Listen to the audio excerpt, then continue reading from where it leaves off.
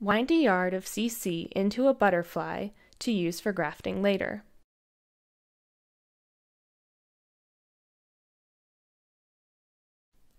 Slip 1.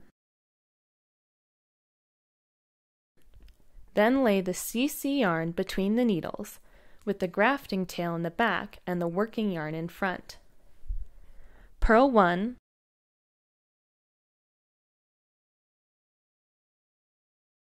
slip 1 with yarn in front, yarn over needle to the back, and then to the front between the needles.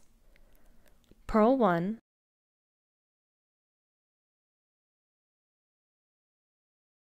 slip 1 with yarn in front, yarn over needle, and to the front.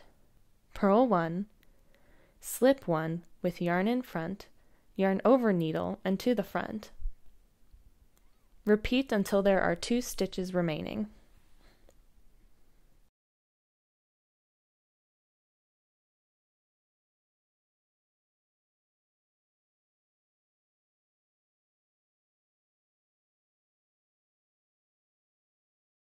End with purl 1,